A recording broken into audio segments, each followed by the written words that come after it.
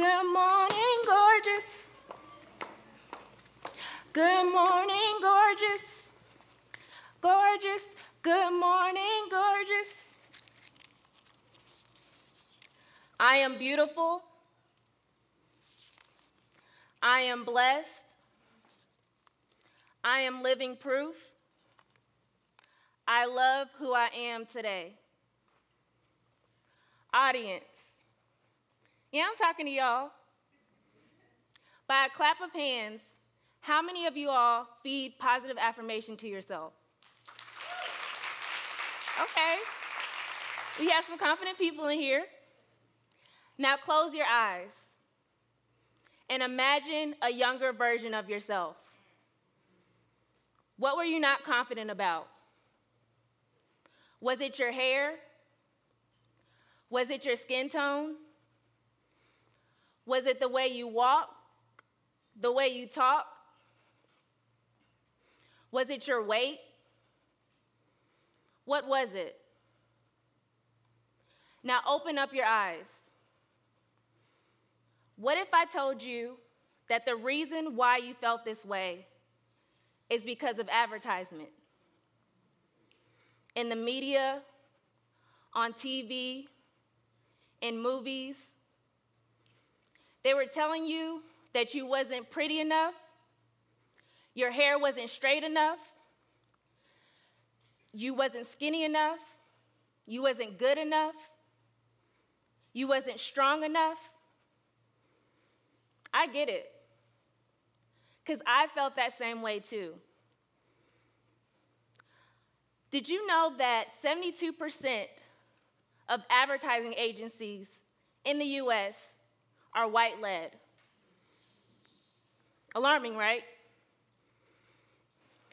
I told myself when I grew up, I was going to be a person of change, a person of impact. And now, I have a multi-award-winning, multi-disciplinary, and multicultural advertising agency.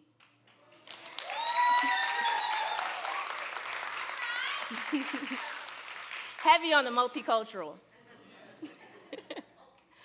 The reason why I created an advertising agency that was multicultural, we have African Americans, Asian, white, Pacific Islanders, so that we can tell our stories authentically and correctly.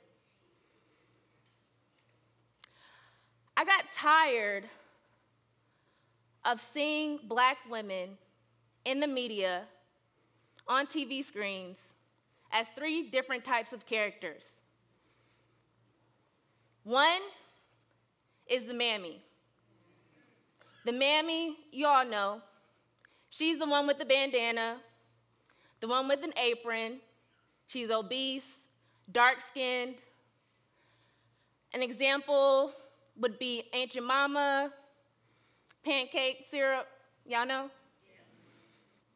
The second one is Sapphire.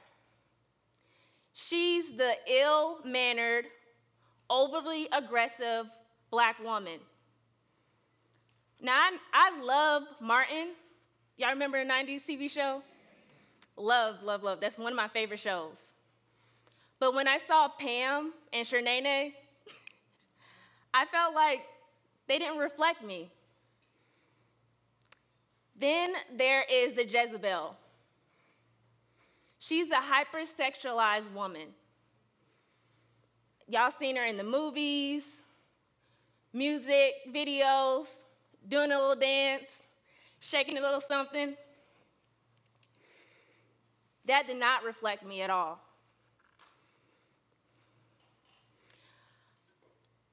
I told myself that I want little girls around the world with different cultures, different backgrounds, to look in the mirror and see themselves from head to toe beautiful and love themselves just the way they are.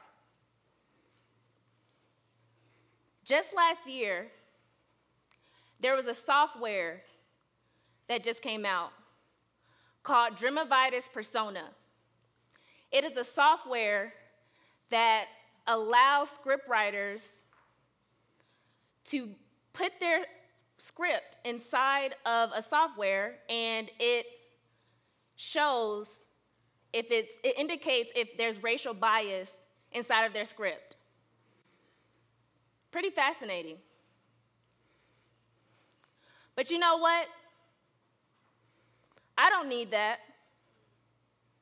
I am Black, I am a woman, and I know firsthand what it feels to be stereotyped. In conclusion, even though we're creating these multicultural advertising agencies, these amazing softwares that pinpoint racial bias,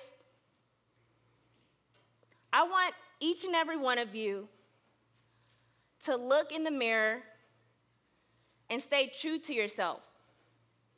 Be kind to yourself. And tell yourself every morning, "Good morning, gorgeous." Thank you.